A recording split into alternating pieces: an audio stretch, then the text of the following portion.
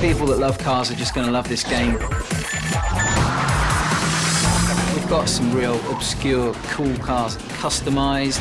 We've got real-world licensed cars. We really have tried to modify these cars so that they're in tune with certain car cultures, like rap culture, smooth culture, drift culture. You get that feeling of driving a realistic car with realistic handling. It reacts correctly to surfaces, colliding with cars, colliding with walls. My favourite vehicle is the Bowler Nemesis. It's based on a Land Rover. My favourite vehicle is the Koenigsegg. It's so fast and it's a supercar that I only dream of owning.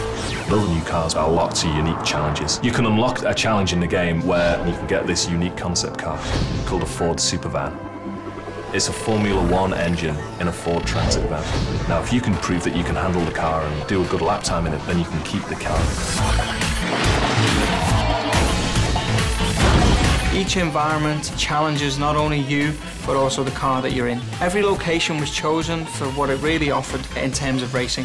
We have dust roads which are wide, streets which are tight and technical. A disused, broken down oval that was used in the 1930s.